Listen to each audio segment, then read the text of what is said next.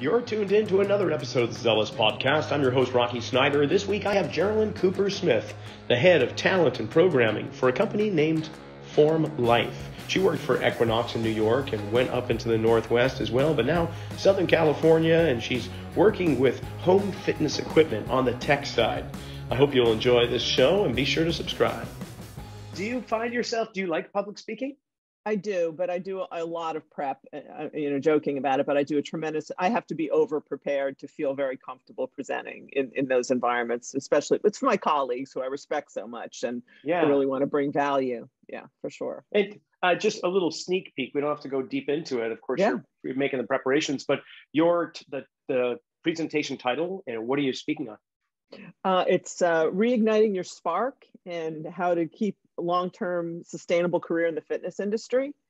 And I find a lot of people are just burnt out very quickly in this industry, so much of the same and maxing out on their ability to earn more. And so many people, it pains me when I'll be like, whatever happened to so-and-so? They're like, oh, they sell cars. And I'm like, did they want to sell cars? Like, well, no, but his brother had a dealership. And you're just like, should be avoidable. Like there's ways from, how they think about monetizing their career and growing their business, and also the psychological things you need to do to stay passionate and engaged, because it can become, if you're not careful, it can become babysitting and rep counting, which is really not a fun place to be.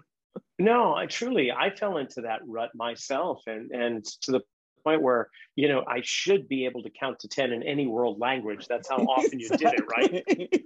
Crazy. Exactly. And there are times where, did you work out today? Or did you work out this week? No, I didn't. This is my only workout. Why are you putting that burden on my shoulders? This is something here. I'm supposed to be your guide, like you say, not a babysitter. So boy, so you've got some helpful hints to try to counteract that, I imagine. That's great. I've lived it, and I've come out on the other side of it. I think we both started roughly around the same time, although you started when you were about 6 years old. I started in my 20s, and we've been doing it for 30 years, right? Yeah, bless you. Yeah, exactly. I started I've been in the industry over 30 years now. I started about 25. So that's amazing. It what goes got fast. you into it? I'm curious, you probably very active, you were into fitness, and then you found a way to make it into a career. Is that how it happened? Yeah, kind of, sort of. I was the person in high school who was trying to find out how I could get out of going to gym class. Like, oh, maybe my knee hurt, wink, wink. Could somebody write me a note? I hated it. I had an allergy to it in my mind and never did anything athletic. And some of it's generational. I think I'm the last generation where women were mostly cheerleaders, like that was the thing, and if you were doing anything else, it was sort of unfeminine, and you were looked at as less attractive, or less someone would want to date at some point, to be quite honest. So most girls, women, we would say, oh no, I want to be a cheerleader, or if you, like me, weren't coordinated enough to be a cheerleader, you just stayed out of there altogether. And then when I got to college, I started doing more things, physical things. I took a class actually I was a theater major, and we took a theater movement class that ended up being a really strenuous workout that in retrospect, looks very much like animal flow.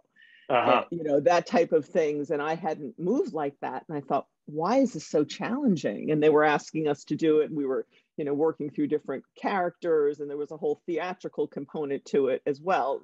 Must have looked really weird if you didn't have context of what you were looking at, but it was an incredible workout. And it just taught me so much about, there's so much of this body of mine that I don't have access to, of control of, dominion over, in a good way. And I started to really get into working out. And then all of a sudden I realized my body changed, but more importantly, my confidence changed. And I wanted to share that with people. And I didn't think you could have that as a career, because personal training was at that point the domain of like celebrities and uber wealthy outlying people. It was not as ubiquitous as it is now. So I ended up going into advertising, and my first week in my first job, I thought, oh, this is not going to work. I do not like this place. Fluorescent lights that look like something out of the Dilbert cartoon, everybody looking miserable in small cubicles. And honest to God, my first thought walking in the door was, how many years until you can retire? That's not really a Oh, good thing to think of on day one. oh, Already thinking about when can I get out of here. So I went through this quarter life crisis and started to look into what I could do. And I eventually became a group exercise instructor because that was more of a thing. It wasn't really even a career because right. you teach 3 to 5 classes a day. And then in very short order, you had your shin splints and your itises of various types. But we thought we were bulletproof and we could do it forever. And then I started to do personal training and it went from there. But it was a passion, ultimately a passion through my own personal journey. You got to love that. We're kind of parallel in that way, except instead of trying to get out of gym class, I was trying to get into it because that was an easy A. And it meant Oh, I didn't have to nice. do anything. And when it got into college, instead of studying for the finals, you'd find me working out in the gym. And I vividly recall, honestly, Geralyn, there was one day I was walking across campus. I don't recommend this to anybody listening, but I realized I was passing a building where I should be sitting in a lecture. And I don't even recall what it was, one of those big lecture halls with 200 people in it, and you're just a number or whatever. And I'm like, you know what? I don't have anything going on right now. I might as well stop in and see where we are. And so I sat down, and everyone's got their books opened, feverishly combing through all their information. And it dawned on me, wow, I think we have an exam today. So Oh I just, no. yeah, yeah. So that That's like a was, bad dream. oh, yeah, but I was living it, and it was so amazing. And fortunately, I'm very good at exam taking, and there's themes and patterns that emerge, and you get to see it, and so I think I did it all right. I don't know, I don't recall what the final outcome was. I do know that I walked away with a college degree and a heck of a lot of muscle on my body from going to the gym, like you say. And then for me, I just happened to be out of a job after school. And of course, this is early, like late 80s, early 90s, when we're in a recession and the Gulf War is about to kick off. And my roommate looked through the classifieds and said, hey, there's this gym that is hiring. It was just happenstance. It was just serendipitous. And roughly the same time when personal training wasn't really thought of. And then there was a guy from Orange County, where you're now residing, and he moved up to the Central Coast, and he was a fitness director at this club, and he began something called personal training, and so became one of the first trainers here in Santa Cruz. There was a couple trainers with their own studios, but in the clubs they didn't have that going on. So I feel it. I know what you mean. Like and so we've seen it. You and I have been through kind of the trenches of absurd fitness, right? And you think about the group exercise, my gosh. We've had the step aerobics, which I think there's probably gyms out there still doing step aerobics. We had the I slide see them boards, in there. right? We had the body blade. We had the slide. I taught slide. Yeah, I had body walk for Reebok Spalding in the park. sport ropes. Do you remember the Spalding sport ropes? All those weighted jump ropes. I still have them hanging in the studio. They're good. Crazy, huh? Yeah. So we've seen it. So I guess this leads me into the fad of fitness. With what is the flavor of the month or flavor of the year? And there's some underpinnings that remain constant through it all. But what do you see? I'm not going to ask you for prognostication or anything, but you've got definitely your thumb on the pulse of conditioning and training. What's on the forefront now? What's out there? I think leveraging tech in a more intelligent way is definitely, and that's the space that I'm working in now, and I see it more and more. It's so interesting because if you had asked me this pre-pandemic, I would have given you a very different answer. But I think the ability now to leverage technology and platforms to unlock fitness for more people who maybe don't want to go to a gym, can't go to a gym, can't get access to good coaching where they live. I think just taking that localization friction out of it is really a powerful unlock for the industry. And I think it's going to make coaching and training and expertise that we deliver as professionals available to many more people at scale than it would before. Because, we used to always hear, well, make sure you're thinking about your serviceable market as 5 to 10 miles, it's 5 to 10 minutes rather outside of where your gym is. That's not the case anymore. And that is huge for us as fitness professionals. It means we can scale ourselves better where, maybe I don't have an 11 o'clock client on the East Coast, but I probably could get an 8 o'clock client on the West Coast. So it just gives more opportunity. I think also as a mom who had at one point, was staying at home with my son, I really wanted to go back and train my clients in New York City, but I was 62 miles away from where I lived with my kid. I wasn't going anywhere. I could Yeah. have done this remote hybrid situation where I could have still worked with the clients that I wanted to work with back in New York City, and none of that was available. So I think it's interesting. The customer is ready for it, and the mindset is shifted, and the technology is now there to support it. So I think we're just starting to see the possibilities in that space. Okay, what was your answer going to be pre-pandemic? Because you had an answer, you said, but you changed it since the pandemic. Pre-pandemic, and I still think this is very viable, I think we're going to move more and more into the ability to control your body through self-limiting exercises. I mentioned animal flow before. I think of kettlebells actually as another type of self-limiting exercise in many ways. Yoga, where if you can't do it, you can't really do it. You're figuring it out. There's that motor learning component baked into it. And I think it's such an unlock for people to understand the ability to control their instrument, control their body. And once you get over the initial, why can't I do this? Why is this so difficult? Then there is this gradual unlock and mastery of, wow, I couldn't do that a couple of weeks ago, and look at how I'm moving. And I think when people get a taste of that, it's like martial arts. This is another one of those self-limiting exercises where you can really, in my mind, only get into so much trouble because it's a lot of it. Kettlebells are a different story, but a lot of it is body weight and you just trying to navigate space with your own body. I think people are going to find a lot of satisfaction in that. And I think there's a lot of open space to give people the ability to work out wherever they are, whenever they want to, without equipment, and still be challenged.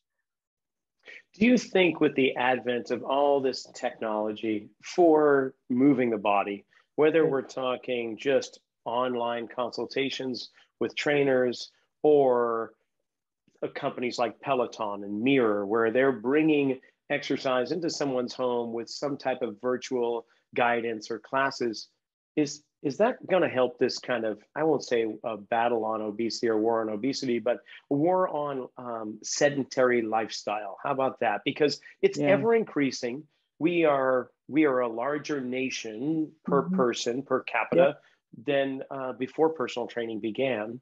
So we can't say that we're actually even waging a battle. I think we're just having a narrow demographic to the people that are really looking for fitness. But then the larger population, the majority aren't necessarily in that category. But I could see it kind of broadening just a little bit. What are your thoughts on that? I think there's tremendous opportunity to touch more people and to get more people engaged in ways that are accessible, less intimidating, minimal effective dosage type things. Because I think one of the things we combat, and we don't always do ourselves a service when we show up as perfect specimens, not that we shouldn't be fit, but that's intimidating to people. And we show up with programs that we think of as beginner, and then someone tries to do it and they're sore for a week and they think exercise is horrible and painful. And well, why would you come back to put the sharp stick in your eye again? I think all of that is not serving us as a profession.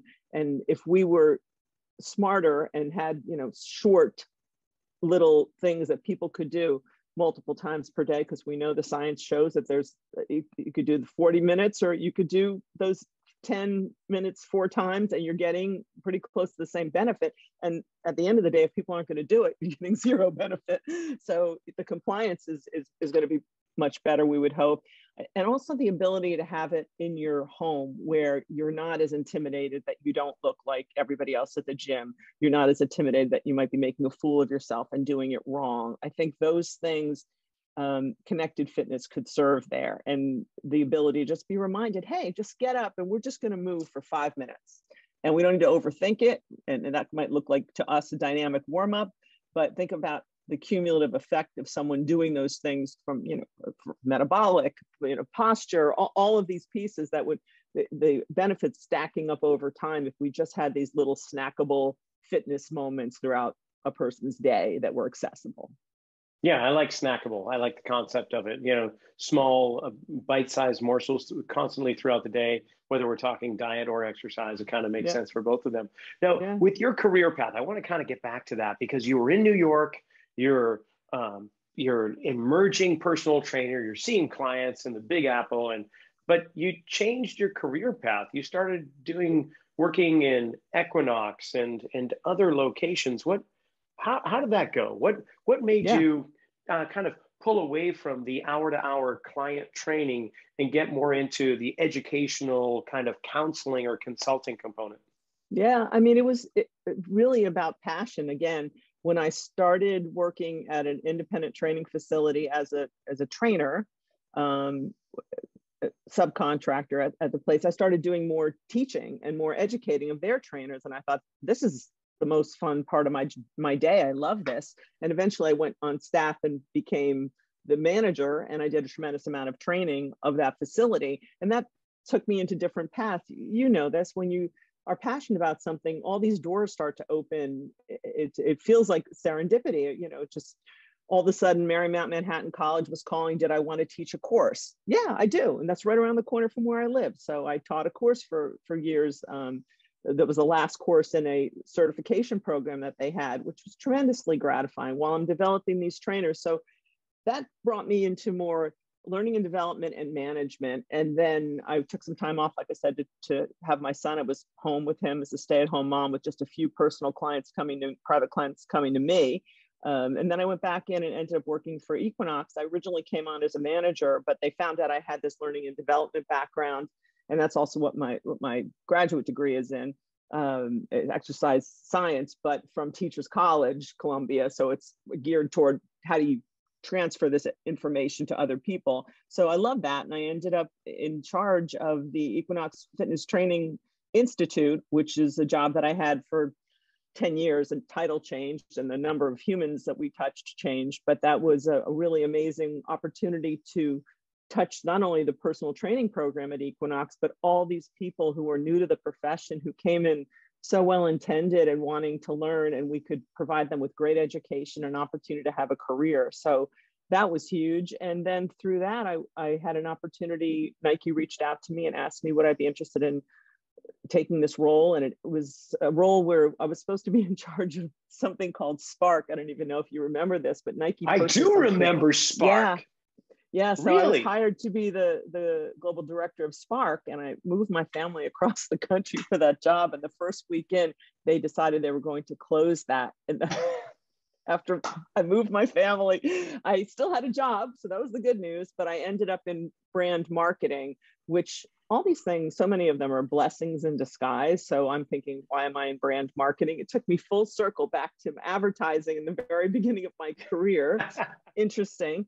And then Yeah. I became the subject matter expert in-house within this one particular part of Nike, which was tremendous because I had an opportunity they said, well, what do you think we should do to be more credible in this space? And I said, I think we can upgrade the app. It's a good app and it has the potential to touch so many lives. We should really lean in and do as much as we can. So I spent the bulk of my time being the captain of that progress that we made on upgrading the app, which took almost 3 years. That was the hardest work and some of the most gratifying work that I ever did. I got to leverage my network and bring people in to do programming for us and change the way that the company thought about the app and what content should be on it. That was super cool. And then I ended up having an opportunity. The president of Equinox became the CEO of Flywheel Sports. And I had known her from Equinox, and it had always been a dream of mine to work with her, Sarah Robb O'Hagan, one of my mentors. So I took a job back in New York when I was living in Oregon, and my son was in high school. So I wasn't going to move him. He'd settled nicely from Connecticut to Oregon. So I ended up being bi-coastal for almost 2 years. Whoa. So it was a great job and I loved it, but at some point just the commute in air quotes became a little too much. And then I ended up ultimately with Exos, formerly Athletes Performance, and I was there through the pandemic journey. So I was hired to be again, now more in a business lens, to be in charge of helping sell services, personal training, small group training, and actually digital training to the existing fitness center management clients that they had. And then the pandemic came and a lot of facilities were closed down. So I pivoted back into learning and development. And I was there for about 2 years. And now I'm at Form, and my role here, it's an amazing startup connected fitness platform that has a mirror-like device plus resistance arms that you can add on, plus VOD content that streams through it and live one-on-one. And my current role here is head of corporate wellness. So trying to figure out how we leverage technology to reach more people in their homes and when they're going back to work. So I'm dealing with that kind of B2B side of the business. Wow, that's a great kind of how would I say it? Just adventure. Like Yeah. you've gone through down so many different trails and seen so much different kind of scenery, and some things had thorns in it maybe, but other things that were blossoming and smelling just as sweet and tropical as can be. So, so obviously it's, you really pursue challenges. You really like to kind of not just keep counting to 10 and showing people how to put weights up and down. Do you see with Form, like obviously you can see so many tangents that they can reach out to different markets. One thing I'm curious about is, what about the medical community? Because I gotta say, I scratch my head. I've had great contracts with our local hospital here for several years, just pre-COVID. And of course, you know, that obviously, you know what happens when COVID hit, everything shut down in the hospitals because that was just, they were making room for everything else. Terrible, yeah. But I've gone through the Medical Fitness Association, MFA, and spoke at a couple of their kind of conferences and whatnot.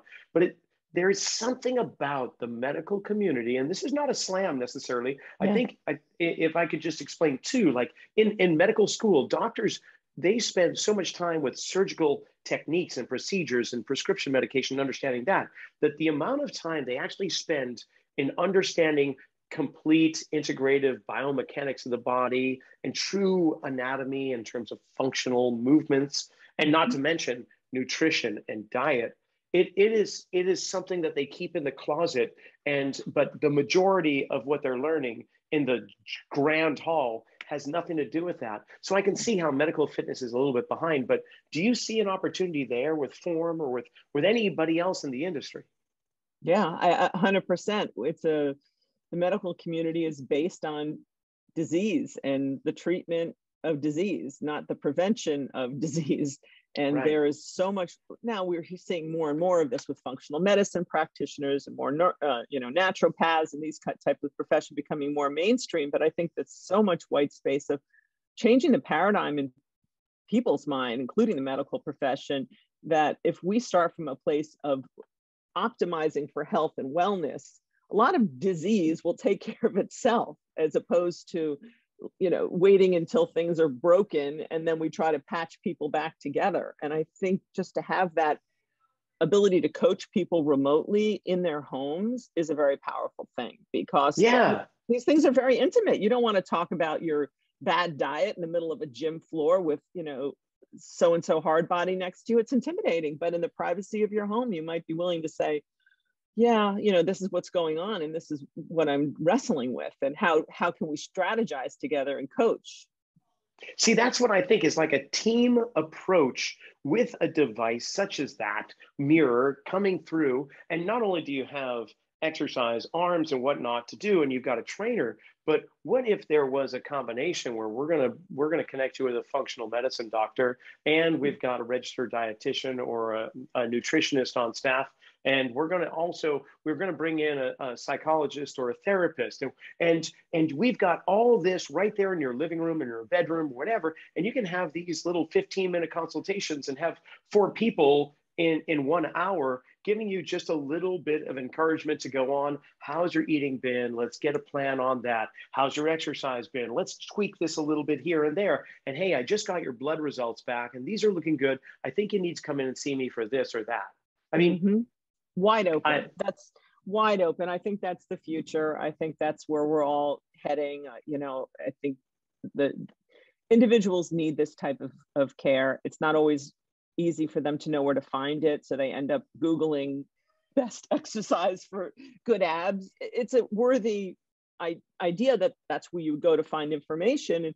And sure, but like we can curate that information for you and we can customize that information as professionals in a way that if I'm just grabbing information, it might be great, but it might not be right for me. That's the other thing. Even when it's quality information, the fact that it's not individualized for that person is often problematic. And just to have those best-in-class experts giving great advice that's tailored to the individual, that the unlock there, the amount of healthcare costs we could reduce, the amount of comorbidities, it's staggering to me, the possibility there. People don't know what they don't know is another part of it. And sometimes we've all experienced this as trainers where I had a client once who came to me and her reason for coming to me was she's a model and she wanted to have a bigger butt. Well, doesn't everybody? Exactly. And I said, okay. I said, I didn't fully explain to her how I was going to approach that, but in the service of giving her a well-rounded program, one day she said, what's so great about these workouts is like, not only do I look better, but my back doesn't hurt when I wash my face. She was 31 at the time. And I said, wait. I said, what do you mean? She goes, like when you wash your face, how your back hurts. I said, honestly, no, I don't know what you're talking about. You're 31, your back should not hurt when you wash your face. Bending over the sink to wash your face should not cause pain. That's not normal. But in her mind, it had been going on since her 20s. She thought that was normal. And she didn't come to me she came into the door of aesthetics. I'll take it. But she left in a place where functionally, she was a different person and she got all these benefits she didn't even know were available to her. So I think that's the Trojan horse here, come in for good abs. Hey, back pain goes away, Stay for knowledge, right? Exactly. Okay, so on your next think tank, this is where you're going to promote. I mean, we're both in California. Dignity Health is one of the largest health networks in California. I think they're in Arizona and a few other states, but Dignity Health runs the hospital here in Santa Cruz that I was working with, and I was hoping that it was going to be this program that would show the efficacy of having something preventive, especially when we're teaching senior strength conditioning to the septuagenarians, octogenarians, and older. We had exercise for people living with Parkinson's or a balance class, or a whole bunch of different things we were doing. And the hope was they were going to take this and try to implement it into all these other places. However, that would be costly compared to what you're offering right there, the possibility of it. Just planting seeds. That's all I'm trying to do there. We've had the early conversations on the potential, which we see as pretty much unlimited. And it's an unlock. It's an enablement device that gives expertise, access to expertise to people who ordinarily wouldn't have it, for a variety of reasons. Yeah. Well, and you mentioned something else with this woman who's washing her face and her back hurts. That shouldn't be commonplace. However, more and more it is. That's right. Partly because of, unfortunately, because technology has reduced the need to move our bodies quite so much. So instead of even commuting to work, we've got people that just wake up, roll out of the bed, and they just hit their power button on their laptop or wherever, and they sit there all day long. They don't even have to get up and go anywhere because they're probably working from their kitchen. So all they do is walk to the refrigerator, get some food, and they're back to work. So their bosses like it because the productivity is even higher than before because there's really little downtime. But from our perspective, like from my business model, it used to be that we were doing elite athletic training and recreational athletes. But every passing year from the early 90s to today, the majority of people I deal with are chronic and acute pain sufferers. And they, from a business perspective, are going to be more likely to pay whatever they need to get out of pain so they can have their life back. And I don't like to prey upon pain. It just so happens, like you say, serendipity, that this is just the way it is. 50% of the people in society are living in some form of orthopedic pain, partly because they're moving too much or not enough. Yeah, so or ways that are not appropriate for their body, with no customization or acknowledgement of that. Yeah, I don't think we're preying on people who are in pain. I think we're giving a huge unlock that saves them from downing a handful of NSAIDs every single day and going, buying this brace and that brace and doing things that actually decrease their ability to move, furthering this cycle. I think we are the unlock for so much of this unnecessary suffering in my mind, because people don't know what they don't know, and they don't have the expertise to guide them to simple things. I mean, just even hydration, when you look at how many of our clients come in and we say, hey, did you have any water today? Well, I had a glass of water this morning. Well, it's 5 o'clock. A glass of water this morning, really not effective right now, but they don't know, but I had some sodas and I had some coffee and I got a smoothie, and like, okay, some hydration there, but can we get another couple of glasses in your day? Like simple things that we think of as duh, but we need to really understand where most people are and what the common lay understanding of so many things is. It's 180 degrees from where we're at right now as a profession. Yeah, well, it makes me kind of nervous, I'll say, or a low level of anxiousness, because I won't say generation, but if you grew up in the 70s and 80s, your lifestyle and your understanding of movement and, let's just say, even work ethic, or it's different than if you grew up in the 90s compared to if you grew up in the 2000s or the 2000 teens, right? Yeah. We're seeing a progression or a regression, perhaps, that the pain is normalized now. Everyone, it's sure, weird if you're not in pain, right? Of course, you're 10 or 20 pounds or more overweight. Of course, you got injured when you went and did this or that. It's becoming so commonplace that I think we're going to lose touch with the fact that that should not be happening. Right. Yeah. There's a lot of normalizing of things that probably aren't, if we don't say normal, optimal for sure for us as a species. Taking the value of normal out of it, probably not optimal for a healthy, pain-free, or close to it as possible long life. Now, you do some consulting for trainers, right? So that's a big part of what you've done in the past. What does that look like? Like what kind of guidance, especially into today's world? You just mentioned, we're no longer in a 5-mile radius or 5 to 10 minute radius, so to speak. And now you're only limited potentially by the language that you speak. As long as you can speak English, you can serve people that are English speaking all around the world, provided that you're in the right time zones or whatever. Aside from that, what kind of advice do you give those conditioning coaches, strength coaches, personal trainers, and so on, for their goals in their career?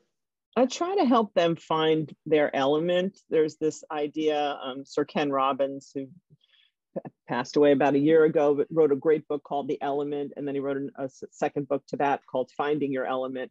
But his idea, which I love, is that there's something that you do naturally very well and sort of effortlessly. So you do it well and effortlessly, you have natural ability at it. There's this sort of zone of genius for each one of us.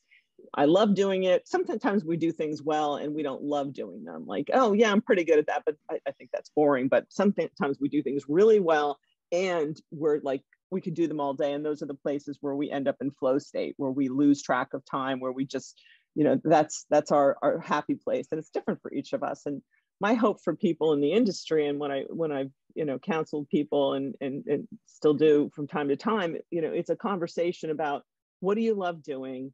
How can we find a path where you can be compensated to do that? And usually, especially with technology as one of the unlocks, usually there's a way, if not to make it a full profession pivot, to take some aspect of it that they can hopefully monetize, but minimally get some satisfaction, so that when there's other aspects of their day and their job that they're less enamored with, they still have that passion, that fuel, that fire in their life in some way, shape, or form. But in my mind, the optimal is that you love what you do, you're good at it, and you're getting compensated for it as well, so that you can live your passion, live the thing that you do best, your, I think, unique contribution, honestly, to the profession, and, if we want to go there, to the world. So I'm super passionate about helping people navigate that. Unfortunately, or fortunately, it's not one size fits all. And a lot of people, and I've been here, which is the other lesson I've learned a lot, is oh, I'll just follow so-and-so's path. And you think, well, that's well tread. Let me just get right behind them.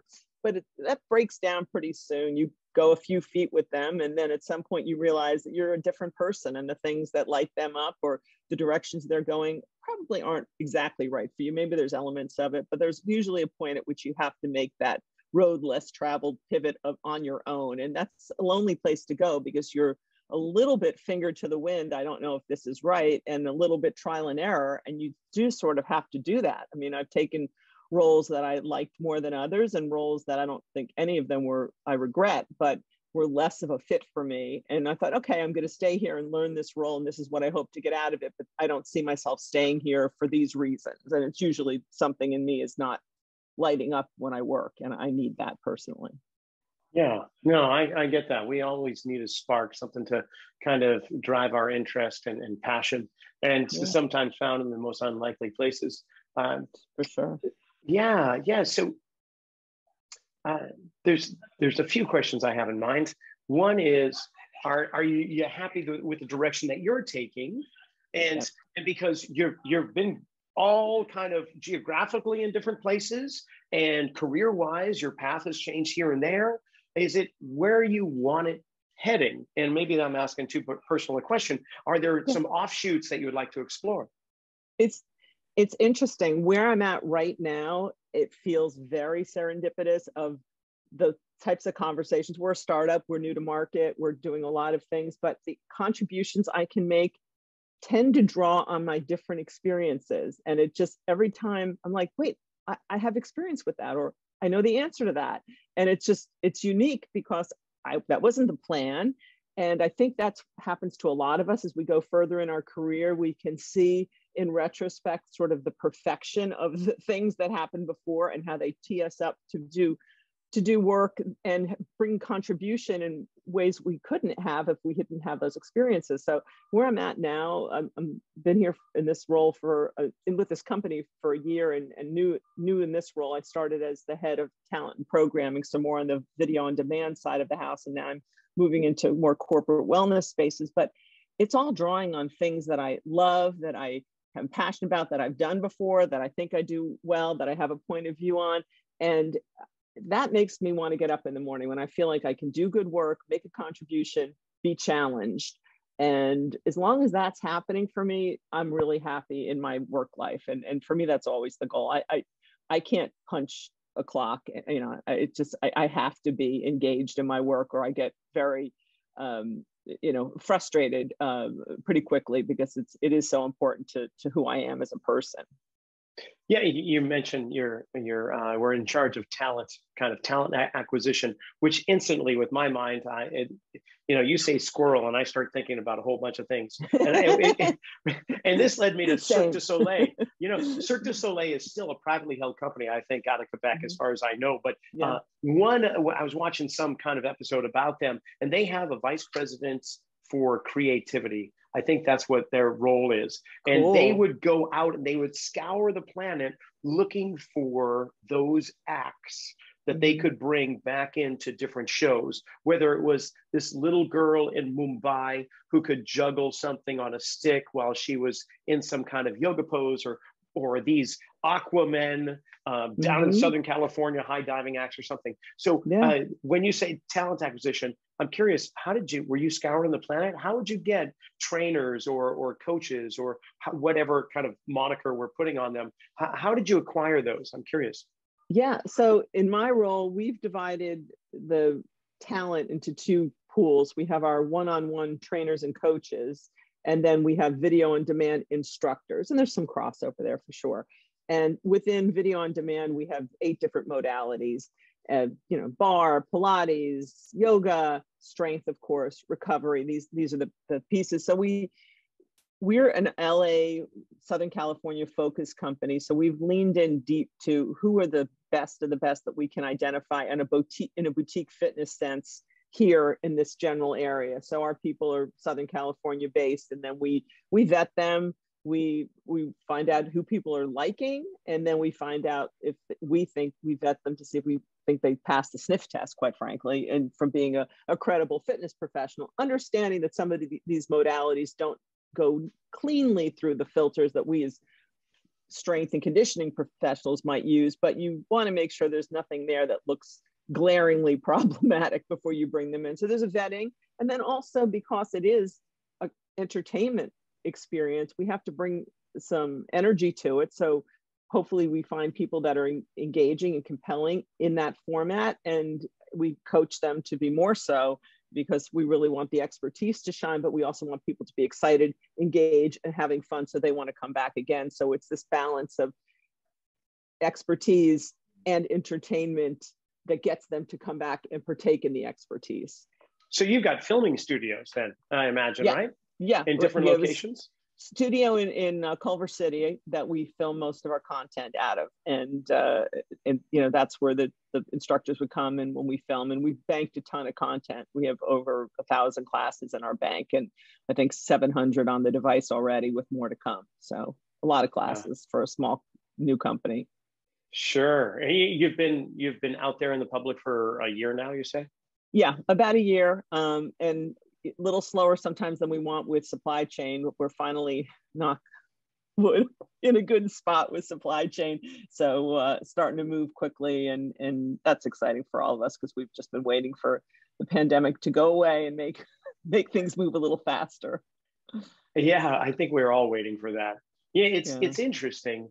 I want to talk about the workforce, if you don't mind, because everyone's struggling in regards to finding staff. At least those in the industry that I speak to, I don't know of anybody that has an easy time finding staff, no matter how they try and go about doing it, whether they get recruiting software or online, or if they're just word of mouth, or they're using their in-house trainers to spread the word. There's a whole bunch of ways, of course, but the bottom line is that it seems like, I won't say there's a shortage, but they're elusive is really, there's elusive staff, I guess you'd say. Yeah. Do you have any suggestions to the studio owners who want to get out of the day-to-day, I won't say grind, but the day-to-day training, so they could expand their business, but they are pulled back into it because their staff numbers are very low and they have to provide the services that before they had more staff to do that for? For sure. And, you know, I think some of this is changing now that we're slowly getting back to more in real life. So some of this, I think, will correct a bit on its own. But to your point, I think there's two main things that people can do. One is to create a culture of excellence. And in my mind, that excellence is powered by education being at the forefront of what we do. That none of us are done learning. You know, Michelangelo said, I'm still learning. And he was like 80 at that point or something. So none of us are finished. We're all learning. We're all developing. We're all getting new skills. And you make that culture loud and clear. And you encourage your staff that you do have to invite their friends. You give that education out. It doesn't have to, I think sometimes we think these things and we overthink them. It's like, it could be a brown bag lunch and learn. And somebody like yourself, who's, you know, a person with tremendous expertise in a variety of areas, can spend 40 minutes talking about a topic and answering questions. As veterans in the field, we sometimes underestimate how much value that brings to a newer trainer. They're like, whoa, I didn't know any of that. And they're writing down this, and I should read this book, and I should check out this professional and their work. It just opens so many doors. I think the word of mouth from that is a contagion. And in my experience, when we've done this well in the places that I've worked, before you know it, they're bringing their friend, and they're your brand advocates, your current staff. And then they advocate to their friends who have similar passions and interests. And before you know it, you have more staff. And yes, you're going to probably find these are newer people that you're going to have to train. But that is ultimately, sometimes, and you've been there, sometimes it's a better thing, because sometimes you're training people who are open-minded and eager to learn, versus untraining people who have a very fixed notion about what should be done. That's a lot more work. It's painful. Yeah, painful and arduous, and the energy it takes. It's amazing. I mean, I just know how much I had to unlearn before really following the path I'm on right now, and that was all of it. All exhausting. Of us, but you have humility, and not everybody has humility. So I think that's one thing. And the other thing that just more tactical and operational, I think looking at your existing clientele for either if they don't want to, I bet they're 1 degree of separation. So many times, some of the best hires we had were people that were former clients. And you think, well, you cannibalize your client base. Not too much. You get more juice out of having that great professional working for you many times than having a client. So sometimes it's the client, sometimes it's the client's significant other, child, best friend who's in a different moment that you don't have. They used to work in an industry and they want to pivot, but they're passionate about fitness. So I think that's the other thing. Reaching out, we were very successful sometimes at Flywheel Sports when we would see someone who was a passionate rider in the indoor cycling space, and we'd see them show up and their form was great. We'd be like, did you ever think about teaching? And they'd be like, oh no, I could never teach. We're like, maybe not, but why don't you come with us and let's try some classes and see how you feel. And a lot of times those people became our best instructors over time. So it's pretty cool.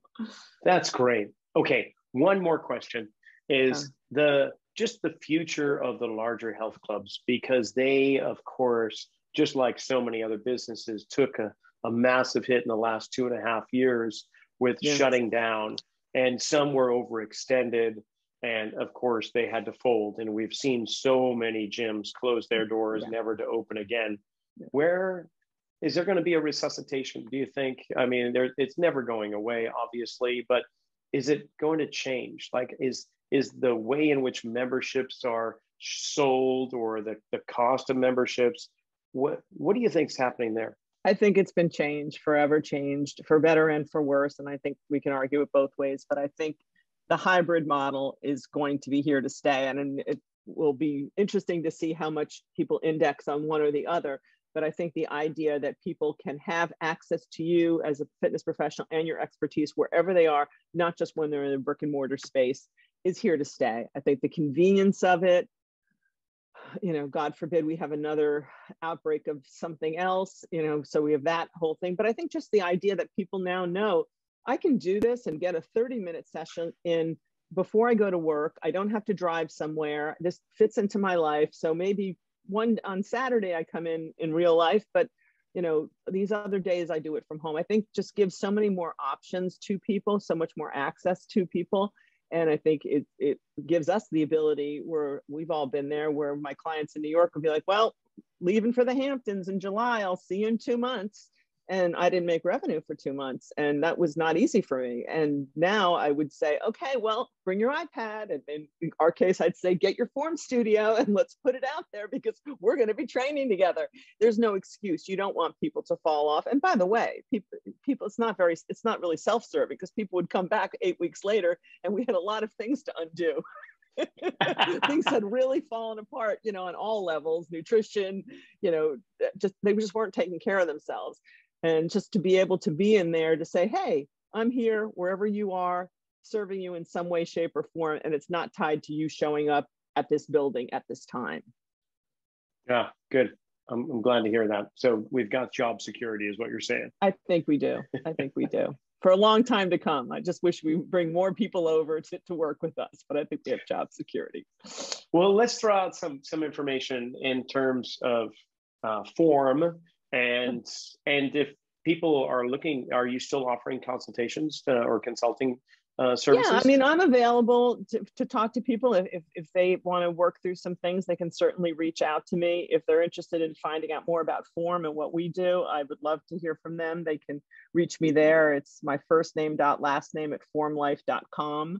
Geralyn.Coopersmith at formlife.com. They can reach me through Coopersmith Consulting. It's Geralyn at coopersmithconsulting.com. I am very passionate about keeping people who want to be in this industry productive, able to support themselves and have some quality of life for as long as they want to be in this profession. And if I do that in my career, that will really make me very satisfied. I'll be able to go out a very happy woman. So anything I can do in the service of that personally and professionally, I'm here for it. Beautiful. And for the listening audience, don't forget in August at Perform Better Training Summit 3-day event in Providence, Rhode Island. Geralyn's going to be speaking there as well. So you can go to performbetter.com. I'll make sure all the information is in the description below the podcast. But thank you so much for coming on. I really had a great time. Thank you. So lovely to see you. I wish we were going to be at the same one. I heard you rocked it in Orlando. So hopefully next year we'll be on the same venue, one of the dates. Yeah, I had them infuse hallucinogens through the air system. So everyone was having a great time. Let me know the recipe. I'll need some. And with that, we come to a close with the episode of Zealous Podcast. I hope you enjoyed some of those tidbits Geralyn was sharing. And if you are in the Providence area this August, be sure to check out the Perform Better 3-day training summit. She's got a lot of information there, plus some amazing other presenters there. In the meantime, subscribe to the channel, tell others, and we'll see you next week.